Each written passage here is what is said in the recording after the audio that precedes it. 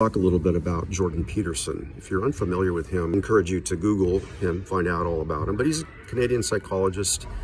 He's a best-selling author, lectures around the world, has a huge social media following.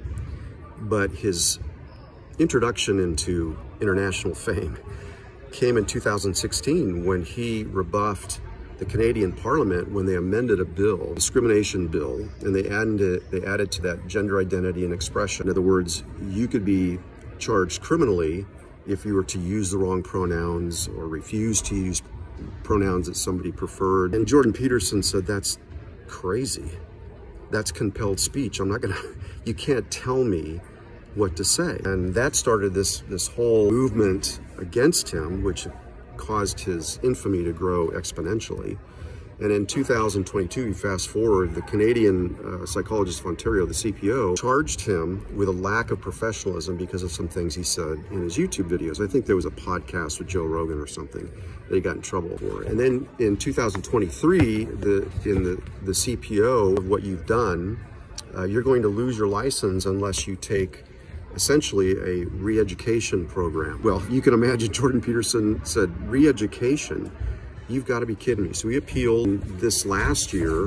That went through the appeal process. And then in 2024, the appeal was denied. In other words, here's Jordan Peterson in danger of losing his license and being vilified by the Canadian legislature simply because he does not want to be compelled to offer speech that is against his beliefs.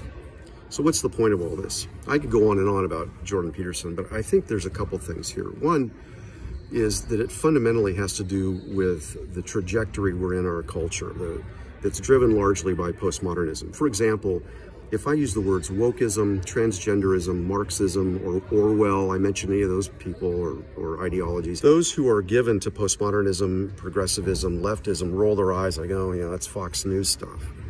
They dismiss it. They say, we ascribe to the term wokeism, or we ascribe to Orwell this nonsensical uselessness, so it doesn't matter. Despite the fact that Orwell was prescient in the thought police, and some animals are more equal than others, and so forth. I'm reminded of that poem, goes all the way back to the 19th century. You know, sticks and stones will break my bones, but words will never hurt me. That comes from Alexander William Kinglake. That's gone. And, you know, Santayana's, those who forget the past are doomed to repeat it.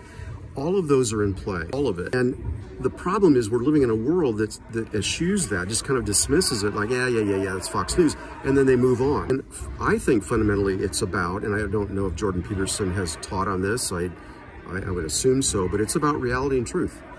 It's about standing for objective reality and truth, that facts matter, and that we are not under blasphemy laws, as are the case in so many Islamic countries. But the Canadian Parliament is moving forward, and they're not the only one. There are other governments in Europe and other places that are basically passing westernized versions of blasphemy laws, that you can't say these things because they offend people. And Jordan Peterson has said that obliterates the fundamental concept of freedom of speech. You can't say that. You can't tell me what to say. And the fact that you're offended by it doesn't make it illegal, or it shouldn't make it illegal. I think Jordan Peterson makes a good point on multiple levels, but in this case, what he's saying is, if we're going to give place to the thought police, to all animals are equal, some are more equal than others, to the postmodernism jujitsu with language, to reinforce their ideology and crush all other ideologies, if we give place to that, we're in trouble. And I think of it from a biblical worldview, and that is, look, I'm going to keep preaching the gospel.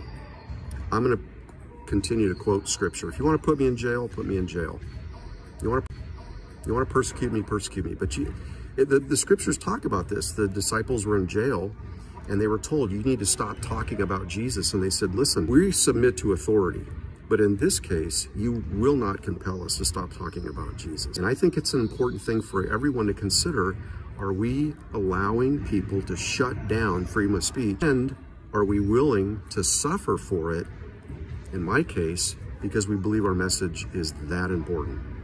Anyway, something to think about. Have a good rest of the day.